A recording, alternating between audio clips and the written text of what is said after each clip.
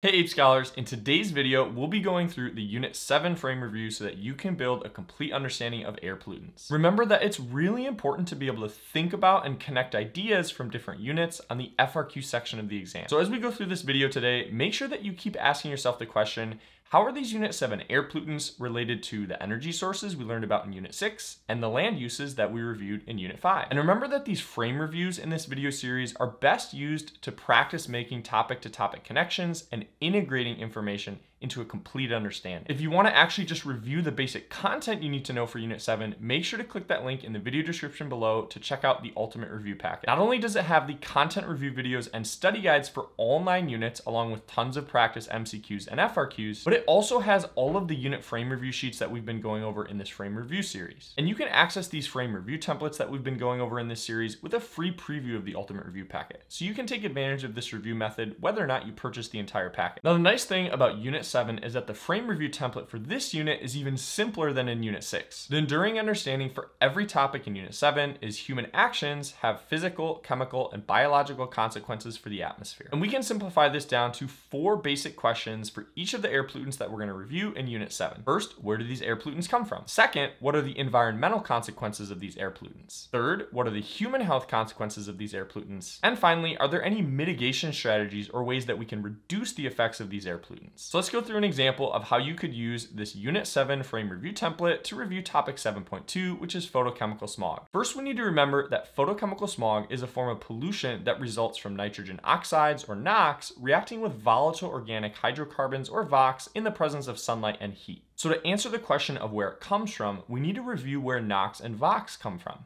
Now, NOx come from fossil fuel combustion, but especially car exhaust or other vehicle exhaust in urban areas. VOCs also come predominantly from vehicle exhaust since we're burning hydrocarbons, but they can also be released from paints, cleaning products, and glues. Before we review the environmental consequences of photochemical smog, we should review how it actually forms from this interaction of NOx and VOCs. When nitrogen dioxide is exposed to sunlight, it breaks down into nitric oxide, or NO, and a free oxygen radical. This free oxygen radical then combines with O2 in the atmosphere to form tropospheric ozone, or O3, which is one of the main components of smog. Now, without VOCs present, this reaction reverses and prevents too much ozone from building up in the troposphere. But when VOCs are present, they bind with nitric oxide and prevent the reversal of ozone formation, which causes ozone to build up. This mixture of ozone, NOx, and VOCs is collectively referred to as photochemical smog. Since its buildup results in a dense haze, it can lower photosynthetic rates in plants by decreasing sunlight penetration, and it can also directly damage plant stomata.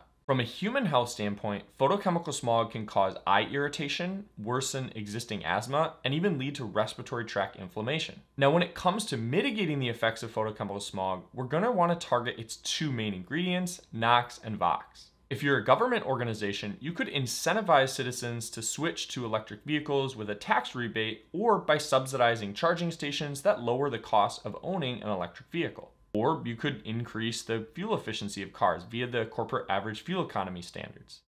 You could also subsidize public transportation, leading to more total routes and lower fares for riders. Basically, any strategy that decreases the amount of gasoline being burned for transportation purposes will help to reduce photochemical smog.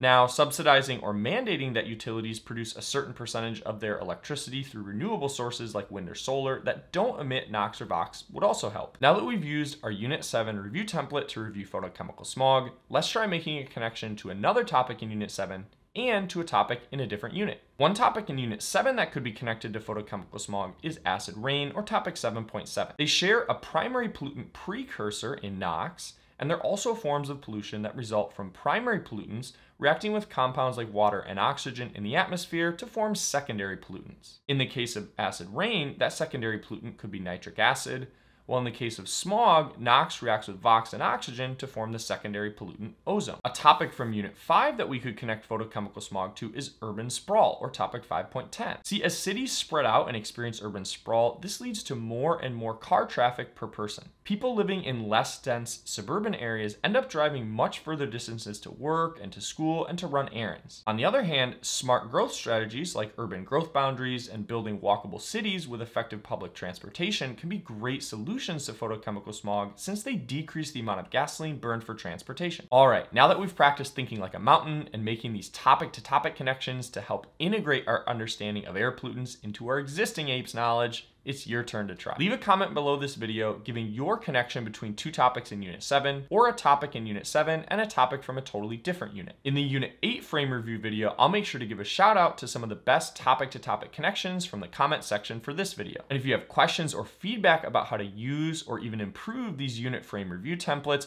make sure to leave those in the comment section as well. Thanks for tuning in today, and as always, think like a mountain and write like a scholar.